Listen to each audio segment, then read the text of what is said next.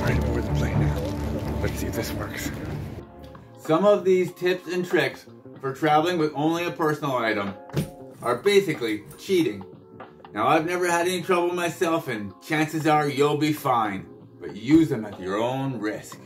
And let me know in the comments if you think they're a little bit unethical or if it's fair game. Many budget airlines now charge extra for even a carry-on bag, and those extra fees can add up fast. That's why when I travel, I almost always bring just this one bag. It's what the airlines call a personal item. I call it the biggest thing that I can pack without getting charged a whole bunch extra for baggage. And as an added bonus, because by definition this has to fit under the seat, no more stressing or fighting with your neighbors for space in the overhead bins. The only problem with this bag is that it's a little bit small. So I'm going to share with you all of my tips and tricks, as well as a few straight up cheats to get a little bit more of what you need to wherever it is that you're going. Now, this first tip is just straight up cheating, because it consists of basically sneaking on an extra bag. A bag that you will be hiding in plain sight. What you do is you take a food bag to carry, well, not food. You can get a paper bag from McDonald's, or you can get one from some other food place, or you can just take a plastic bag from home that looks like a food bag from some restaurant. Now, I like to use this bag for everything that I want to have handy on the plane. Book, headphones, if I'm going to have a bottle of water that I either buy in the airport or an empty one that I fill up once I get through TSA. And also, well, food.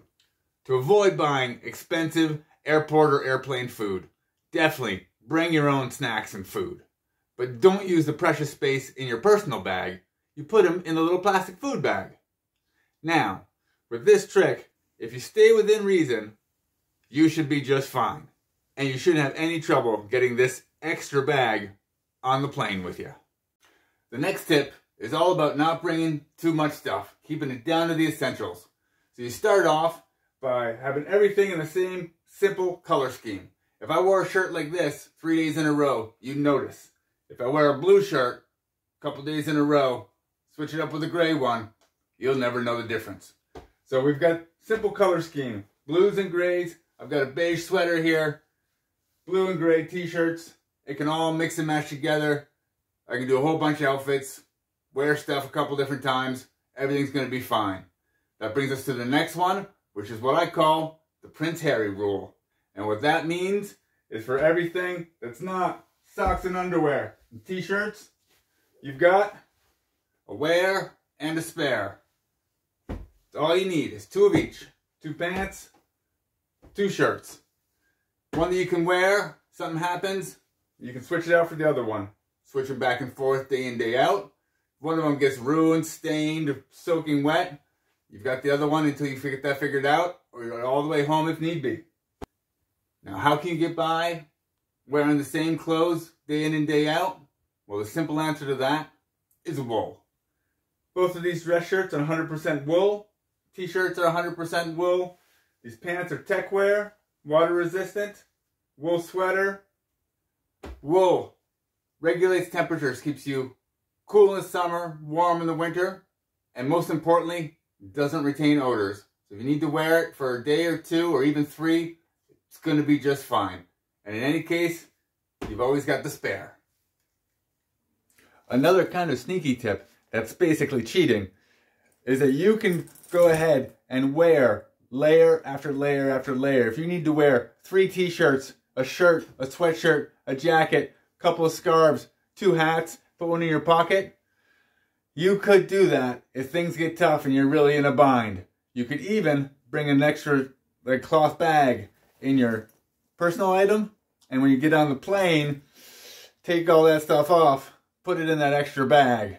Now that one's going a little bit far, but if you get stuck and you need it, that's another tip for you. If you're liking these tips, please go ahead and hit this like button. We got a couple more left before I gotta go and catch my plane. So one tip that you hear a lot, but that bears repeating, is that once you've got everything figured out that you know you're gonna bring, well, you set aside all the bulkiest stuff, And that's what you're going to wear on the plane. So you're going to get the worst of it out of your bag. That's going to clear up all this space in your bag. So now that you know what you're bringing, all you got to do is put it in the bag. Now, a lot of people like to use packing cubes. If that's something you swear by, you can go ahead and put that in the comments. Tell me what you think of that. I prefer to just keep things simple. So I just go ahead and fold stuff up the best that I can. It's going to make it easier for me when I'm on the other side unpacking. All this stuff can just go right in, no problem. Get that extra shirt in. Want to keep him nice and flat. Make sure that even though it's a wool shirt, it's not going to get wrinkled. Toiletries. The key thing here is anything that you can buy easily at your destination, don't bother bringing it. And if you're staying at a friend's or at a hotel, soap, shampoo, and a towel, not anything you're going to need. If you do need a towel, make sure it's a microfiber, really compact one. Another really handy thing, bring a bag for dirty laundry. Check the weather. If there's any chance of rain, this thing will save your life. You get stuck in a pouring rainstorm, it'll ruin your whole trip, at least the whole beginning of it. So that's the start of it. The last tip I've got for you is going to sound a little bit counterintuitive for trying to pack a whole long weekend, or in my case 4 days, into a small bag. My last tip is to leave a little bit of space. This is just going to make your life easier. I'm going to be bringing a gift, so I'll put that in there. And if I buy any souvenirs, if at some point I need to take a sweater off and put it somewhere, I've actually got a little bit of room. Sometimes having a little bit extra space, having that ease, being able to deal with your bag, not having it overstuffed, is more important, more interesting than having one more sweater.